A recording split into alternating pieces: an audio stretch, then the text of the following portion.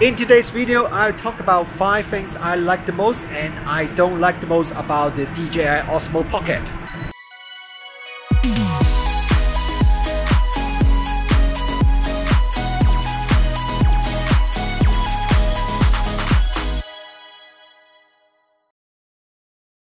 Kia ora, good morning everyone, it's Richard Wong from New Zealand again. So today we are going to look at the DJI Osmo Pocket. I will tell you the 5 things I like the most about this gimbal and also the 5 things I don't really like about this gimbal after using it for about a week. Okay, the first thing is I really like the build quality and the design of the DJI Osmo Pocket. When I took it out of the box the first time, I was actually a bit surprised by how well made the DJI Osmo Pocket is. The metal body feels really well made, and when you hold it on hand, it feels very premium as well. It doesn't have any plasticky or toyish feeling at all when you're holding it, so I was very surprised and very happy about it as well. And it's also quite easily you can see that DJI has spent a lot of time and effort in the overall design of the device.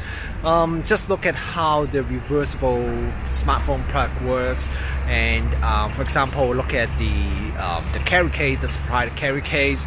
When you put the device inside the carry case, you can still charge the device or swap the memory card out in, or just look at all those details. It just tells you DJI has definitely spent a lot of time and efforts. Just look at every design details. Now, despite the small body size, DJI still managed to mount 2 microphones onto the Osmo Pocket. One is facing backwards when one is at the bottom of the gimbal. Now, the quality of the audio is alright. I think sometimes it's good, but sometimes it's quite bad. And also because one of the microphones is facing backward and there's no forward facing microphone, so if you are pointing the camera forward, so there is no microphone to pick up the audio from the front. And also another problem I found is that because of the position of the 2 microphones, if you are not being careful when you are holding the gimbal, your finger could be blocking both of the microphones, and that means the audio would turn out to be pretty bad. So the Osmo Pocket may be quite a small device, but it has tons of features. So you can use it to capture photo up to 12 megapixel resolution with raw output. You can use it to capture panorama photo, and you can use it to record video up to 4K resolution, and also can record time-lapse video and also slow motion video. And when you're recording 4K video, you can capture up to 60 frames per second, or when you are recording slow motion video, you can go up to 120 frames per second.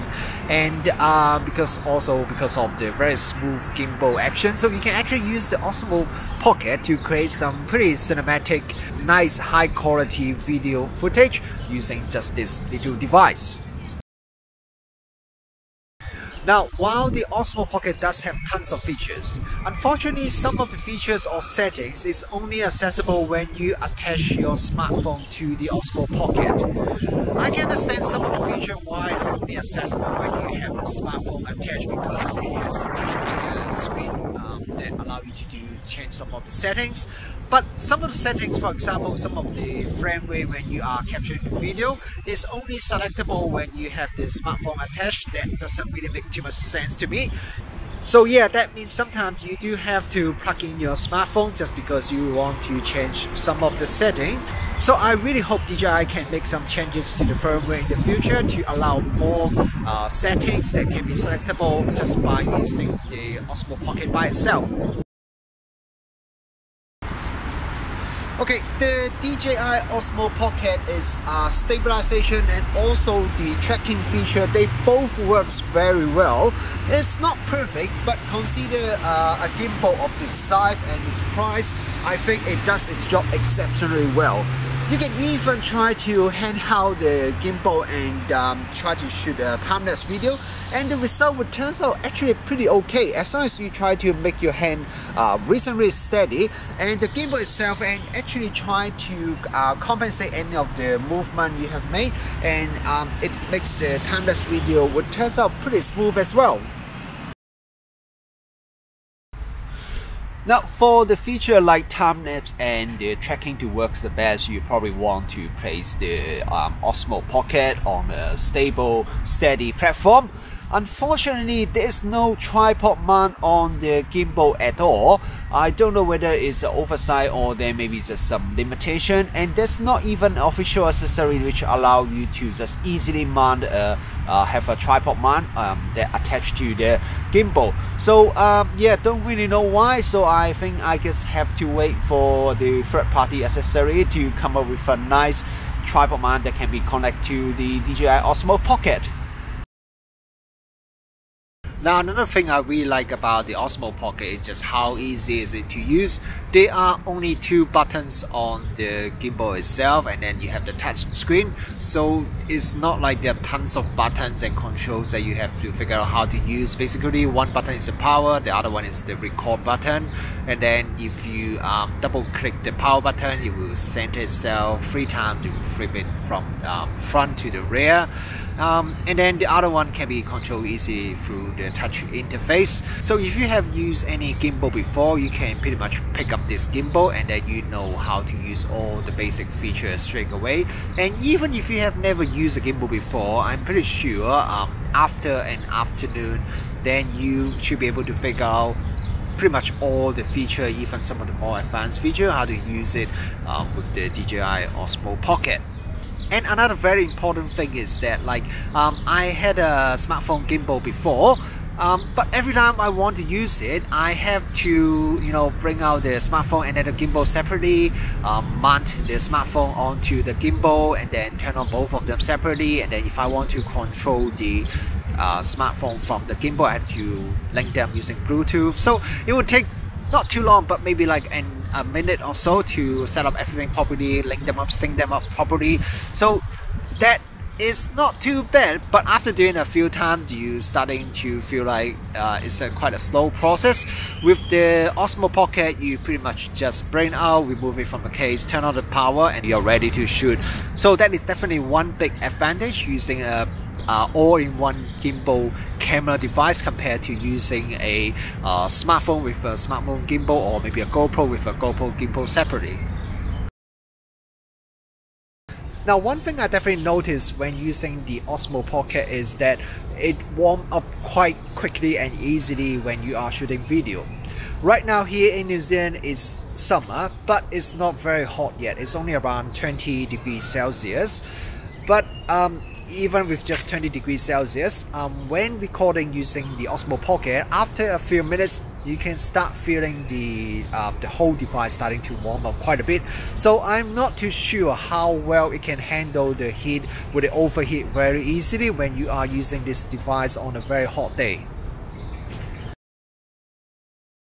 Last but definitely not least, the thing I like the most about the Osmo Pocket is its size. It is really tiny. Now, I have already saw a lot of promotional video and photos and some of the early reviews that I know that this is a small device and that's why everyone's talking about it.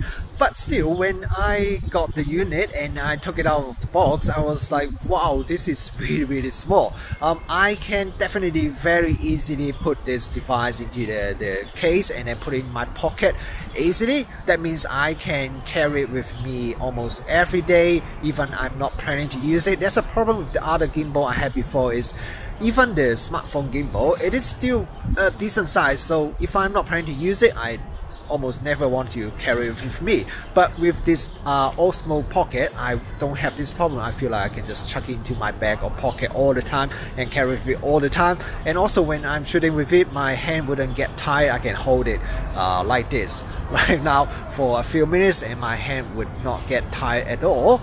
And another big advantage because of the small size is that when you want to shoot some video on the street holding the Osmo Pocket, people doesn't feel intrusive when you are recording video using this next to them. People won't look at you like you are doing something crazy or silly. Yeah, people would maybe look at you and then they won't look a second time because it's just a small and tiny device. So that is definitely a big advantage if you want to shoot some video using this DJI Osmo Pocket. There are definitely a few downsides with the small body size. One of them is the small screen on the unit. The screen is big enough and good enough so you can definitely see what you're shooting very clearly, and if you want to use the touch interface to select the settings and things like that, it's definitely capable of doing that very easily. But if you want to, for example, check whether you are actually in focus or not, then the small screen is not big enough for you to do that. You will have to plug in your smartphone and use the bigger screen on your smartphone for you to check whether you are the focus is correct or not. And another limitation is the small battery. So the DJI Osmo Pocket has a built-in non-replaceable battery. The official battery life is 120 minutes when you are shooting 1080p video. But I found that when I'm shooting 4K video, the battery life is a lot shorter than that. I think maybe 1 hour or so is the maximum I can get out of the battery. So good thing is you can charge the battery even when you are using through the USB-C port. So if you have a USB power bank, then probably you want to plug it into the Osmo Pocket all the time if you are planning to do some long recording using the device throughout the day. Otherwise, they also have a optional charging case that you can buy. So every time after you finish using it, you put it back into the case and then you will top up the battery for you. But regardless, don't expect the battery life to be really good with the DJI Osmo Pocket. As you probably know, I don't think this is a perfect product, but despite that, I really enjoy shooting with the DJI Osmo Pocket. I really think this is a game changer. Game changer is a word that I normally don't really like because almost pretty much every second product you see on YouTube, someone will call it a game changer. But the DJI Osmo Pocket, to me, I think it is really a game changer. This is the first time that I can have such a small portable gimbal that I can put in the pocket anytime and you can still shoot high quality 4K video and also some photo as well. So yeah, if you are a vlogger, this would be a very good, very portable camera setup that you can carry with you all the time. If you are planning to have a holiday going somewhere, and this will be also a very, very good travel camera as well. I really wish I have this with me when 2 months ago when I went to Japan and have a holiday there with the family, because if I had it with me, I'm sure I would have taken a lot more video footage because it's just so convenient. I can carry it with me all the time and I can shoot with it like just in 5 seconds I can start shooting. So what do you think about the DJI Osmo Pocket? Do you like it? Or do you think you're not going to buy one? Feel free to leave a comment below. I'll be really interested to hear what you think about the DJI Osmo Pocket. Thank you very much for watching this video and I will see you next time.